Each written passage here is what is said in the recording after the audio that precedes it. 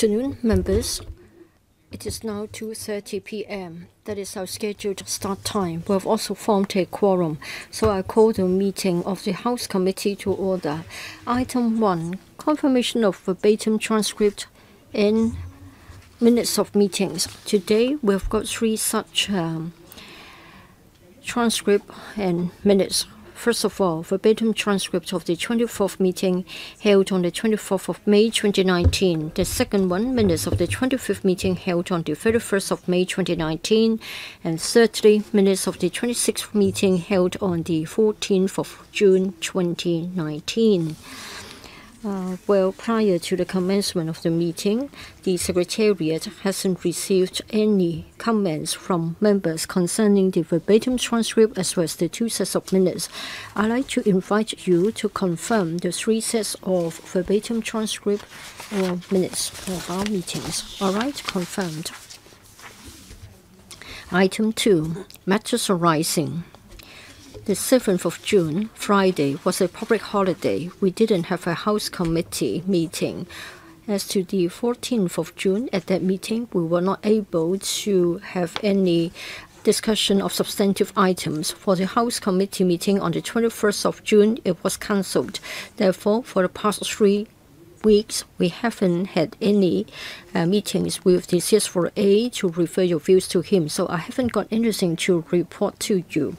Item 3, Legal Service Division report on subsidiary legislation gazetted on the 31st of May 2019. I would like to invite the legal advisor to give us a briefing. Thank you, Madam Chair. Please find our report in paper LS 74/18-19. It covers 1 item of subsidiary legislation. LN 81. The purpose is to implement the latest sanctions imposed by the UN on the Central African Republic. You'll find the details in paragraph 3. In accordance with the UNS ordinance, there's no need to table the subsidiary legislation. It is not subject to amendment by the LegCo. Perhaps we may want to refer it to the subcommittee to examine the implementation of Hong Kong of the resolutions of the UN Security Council in relation to sanctions. I've got nothing else to report. So members, would you agree that we follow our convention? That is, we refer the matter to the subcommittee to examine the implementation of Hong Kong resolutions of the UNSC in relation to sanctions. Any comments? No? Then that will be referred to the subcommittee. Item 4. The Chief Executive's question time on the 3rd of July 2019. It will take place between 11 and 11:30 a.m. For the regular Legislative Council meeting, it will take place immediately after the end of the CE's question time. Item 5. Yes, Mr. Lam Cheuk Ting. Madam Chair, I would like to urge you to take up this matter with the CS4A. The CE's question time was cancelled. This is the first time that she's coming to the legislature after the 2 protests with 1 million and 2 million participants respectively. I hope she won't be cancelling the very important question time. Mr. Lang Yu Chong, testing. Madam Chair, I would also like to follow up on what Mr. Lam has said. Last time, with short notice, the CE's question time was cancelled. So today, it is said that she is coming. Will it be cancelled at the end? And if it is to be cancelled, what about the notice to be given? How short would it be? We have to prepare for the questions. Mr. Ray Chen, Madam Chair, for this question time, is it a substitute for the one cancelled last time, or is it one of those already scheduled? I would like to say that if she's going to cancel it, then she better not come altogether in future.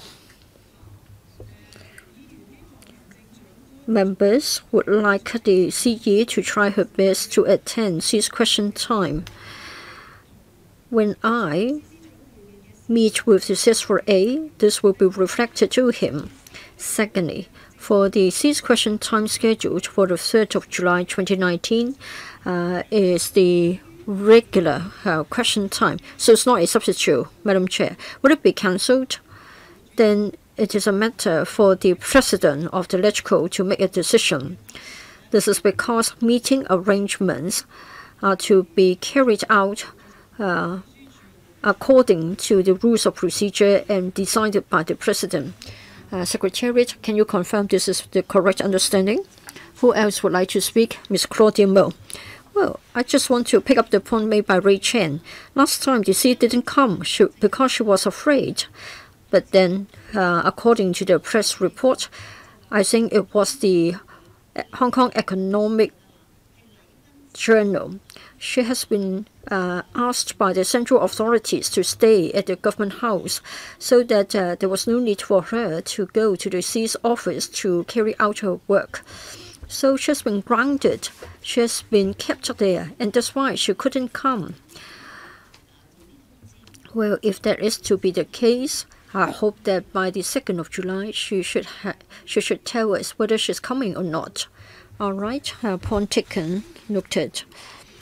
Item 5, business for the Council meeting of the 3rd of July 2019, questions. On that day, for our meeting, we have arranged for 22 questions to take place, 6 oral questions, 16 written. B. Bill, first reading and moving of second reading. Mandatory Provident Fund Schemes Amendment Bill 2019. On the 5th of July, the House Committee will deal with it at our meeting. C. Government motion. So far, we haven't received any notice. D. Members' motions. Motions under the Legislative Council Powers and Privileges Ordinance to appoint a select committee to conduct an inquiry. First motion to be moved by Honourable Andrew Wen. Second motion to be moved by Honourable Jeremy Tam. The wording of the motions has already been issued to you via a LegCo paper. In addition, at the same meeting, we are going to deal with the other members' motions stood over from previous meetings. Item 6, business for the Council meeting of the 10th of July 2019. A. Questions. 22 questions have been arranged, including 6 oral and 16 written questions. B. Bill. No notice has been received yet. C. Bills. Resumption of debate on second reading, consideration by Committee of the Whole Council, and third reading. First, Judicial Officers Extension of Retirement Age Amendment Bill 2019. Second, Electoral Legislation Miscellaneous Amendments Bill 2019. B. Government motions. 2 proposed resolutions to be moved by the Chief Secretary for Administration under Article 737 of the Basic Law and Section 7A of the Hong Kong Court of Final Appeal Ordinance Cap 484. The relevant subcommittee scrutinizing the 2 proposed resolutions has already prepared a report, and it has been sent out to members earlier on. On the 21st of June, the Secretariat sent a paper to inform members of that and to consult members of the views. Members do not object to the notice to be made by to be given by the administration to move the 2 proposed resolutions. If you would like to move amendments, the deadline will be Saturday, the 29th of June. E. Members' Bill, first reading and moving of second reading. St. John's College Amendment Bill 2019.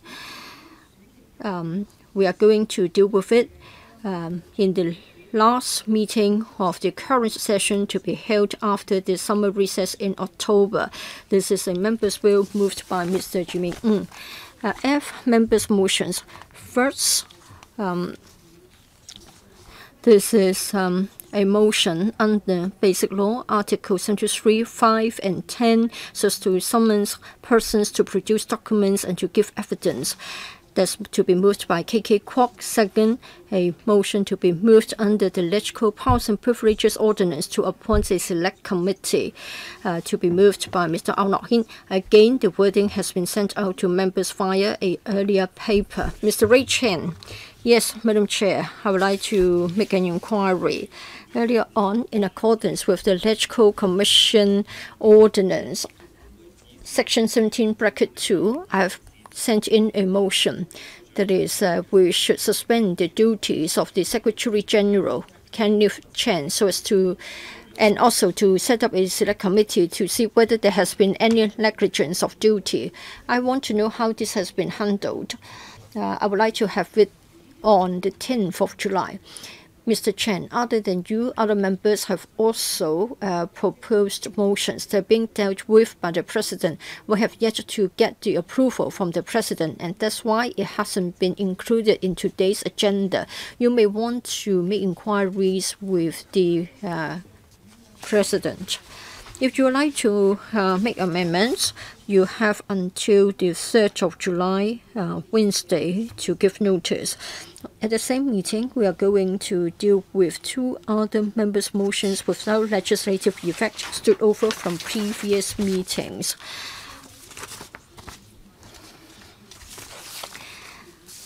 And we have a list of subsidiary legislation, and it has been tabled, and that's for the arbitration, appointment of arbitrators and mediators, and decision on number of arbitrators, Amendment Rules 2019. The Reference Subcommittee will provide a report to us under item 7F. Just want to remind members that if you would like to speak on that matter, please do so. Please give us the notice by 5 p.m. on the 2nd of July. Item 7, reports of Bills Committees and Subcommittees. First, report of the Bills Committee on National Anthem Bill. Please note that the Secretary for Constitutional and Mainland Affairs wrote to us on the 19th of June, saying that the administration intends to resume the second reading debate in the following legislative session. I would like to give the floor to Mr. Martin Liao, Chair of the Bills Committee. Thank you, Madam Chair. The purpose of the National Anthem Bill is to provide for the singing and playing of the National Anthem, the protection of the National Anthem, and the promotion of the National Anthem. The deliberations of the BC are detailed in our written report. The Bills Committee held 17 meetings with the administration and received views from the public. 14 members submitted a total of 40 plus CSAs for the consideration of the Bills Committee. The CSAs proposed have been annexed to the report of the BC, and the administration has responded in writing. No CSAs will be moved in the name of the Bills Committee. The administration will not propose any amendments. At the final meeting of the BC, some members objected to the resumption of the second reading debate of the bill. A vote was taken upon my instruction. The result was 27 members were in favor, while 12 objected to the resumption. In accordance with the voting result, the Bills Committee supports the resumption of the second reading debate of the bill. Thank you, Madam Chair. All right, thank you, Mr. Liao. I would like to consult your views in relation to the administration's plan to resume the second reading debate in the coming legislative session. Claudio, I want to know about the text. Andrew Wong has enlightened us. If you would like to retract it, or if you would like to postpone it, or withdraw it, I think you better be clear about the wording. So is it a matter of postponement? I've received a letter and it's been sent out to you. Please tell us. I haven't got it with me. You can look up the letter from the SCMA. In other words, you have forgotten it. That's not true. Then you better tell us. My understanding is that the Secretary has promised in his letter that in the coming session, upon resumption of our business, then the resumption of the second reading debate will take place. So is it a matter of postponement or withdrawal? Madam Chair. Well, for the letter from the SCMA, please read the last paragraph. It is said that the administration would like to resume. Please go on. The final paragraph. The Secretary has made the point that the administration would like to resume the second reading debate of the bill in the coming session. and the date will be notified in due course. So they dare not say whether it is postponement or withdrawal.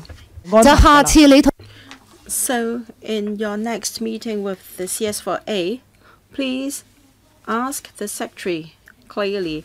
Now for handling of the national anthem bill, the administration avoided using terms like postponement or postponement or withdrawal, and that's very clever. But for the fugitive offenders bill, the term used was suspension. So the situation is far from clear, and Johnny cannot give us an exact answer. So you should ask the CS4A to come out. Priscilla Leung, you think you are the CS4A? Your view is very clear, Ms. Mo.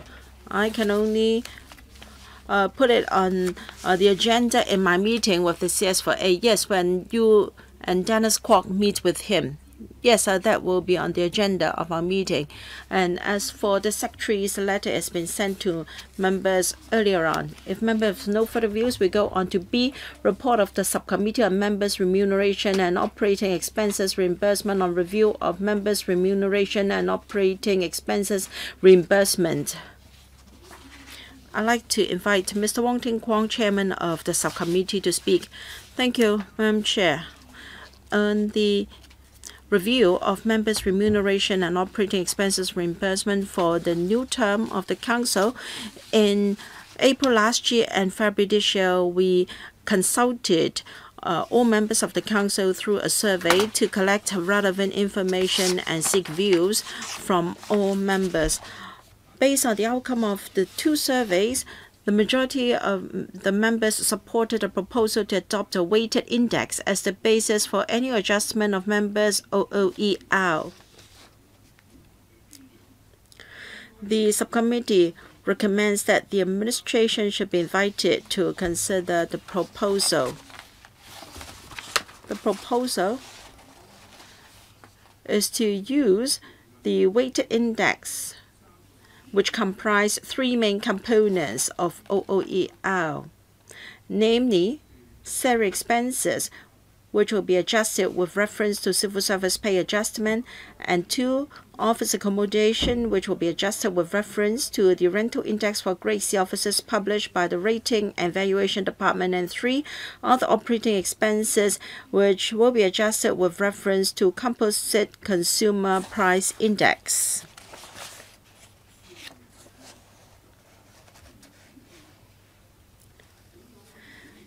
The subcommittee also agrees that the information obtained in the surveys and individual members' views should be relayed to the administration for consideration. For details, please refer to parts 2 and 3 of the report. We invite the House Committee to note the findings and recommendation in the report and agree to forward the report to the administration for consideration. Thank you. Thank you, Mr. Wong. So members, please first note the survey findings and recommendation in the report, and second, please agree to forward this report to the administration for consideration by the Independent Commission. If there are no strong views, then we will do as stated. C, report of the Subcommittee on Entertainment Special Effects Fees Amendment Regulation 2019. Mr. Ma Feng-Kwok. Thank you, Madam Chair. The subcommittee has completed the deliberation of the Entertainment Special Effects Fees Amendment Regulation 2019, which seeks to raise the fees payable for the following 26 items. A, the issue, renewal, certification, replacement, or alteration of any license or permit under the Entertainment Special Effects Ordinance or the Entertainment Special Effects General Regulation, and B, any examination or assessment that may be required for the issue or alteration of licenses under the above-mentioned ordinance or regulation. The revisions will be implemented on the 1st of July 2019. The subcommittee held one meeting with the with the administration to discuss the amendments to the regulation. Members were concerned whether full recovery of costs can be achieved upon introduction of the revisions. Given the administration's policy to promote and support the development of the local film industry, members wondered if the fees should be lowered or fully subsidized by the administration.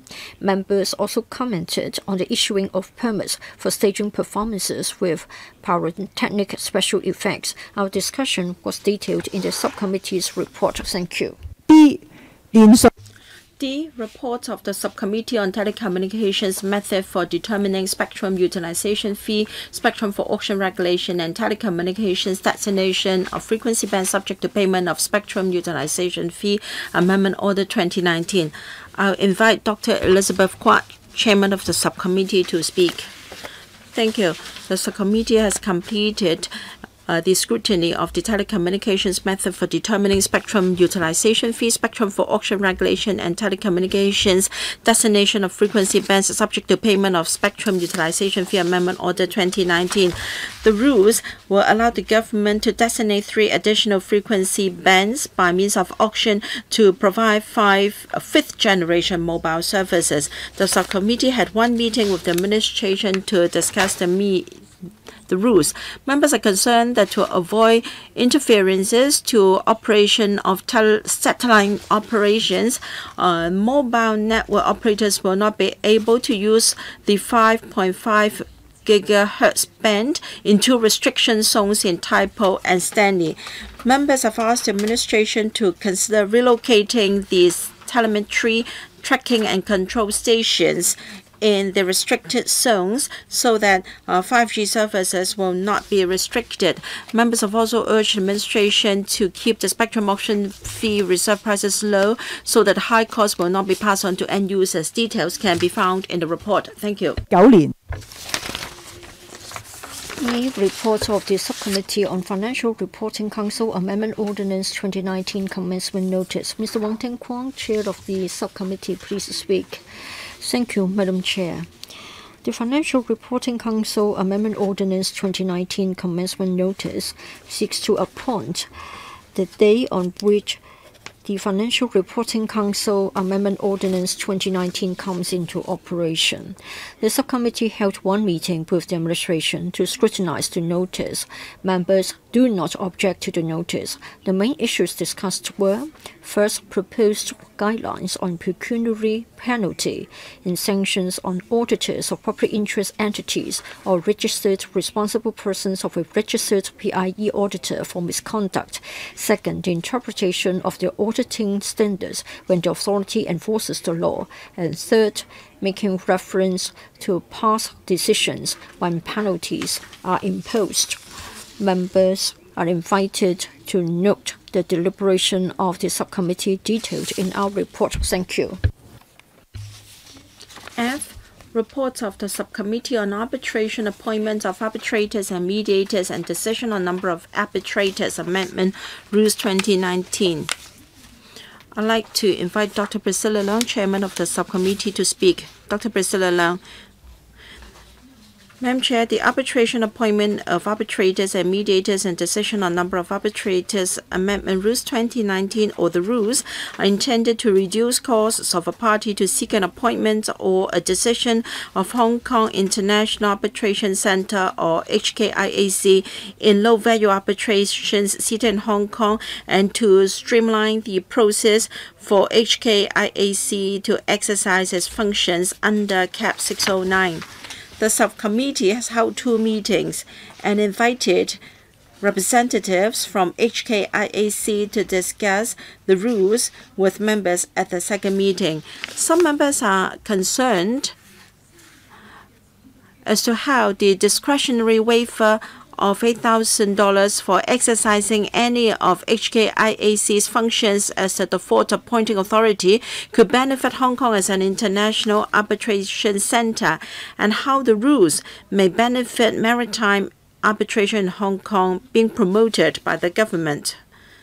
The rules grant HKIAC the express power to amend any of its time limits for the parties to provide comments and information. Some members are concerned about this and whether this can lead to abuse.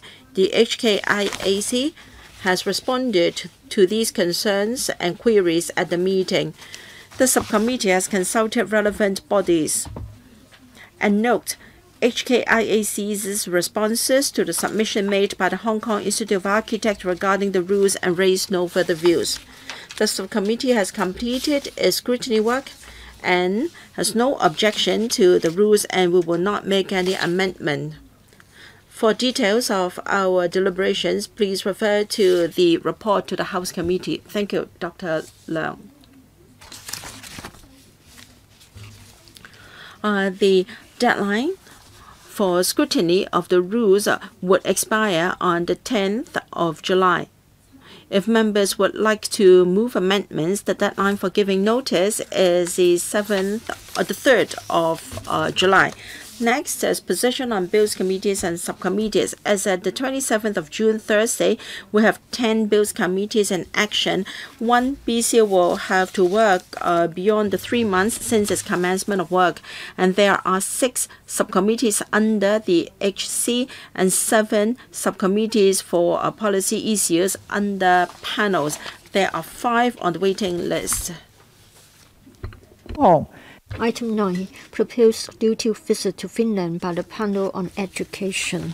I'd like to invite Mr. Yip Kin Yuen, Chairman of the panel, to speak. Mr. Yip, Madam Chair, on behalf of the panel on education, we'd like to seek the House Committee's permission for the panel to conduct an overseas duty visit to Finland in September this year to understand the education system there. The details and the estimate of expenditure are attached to the paper.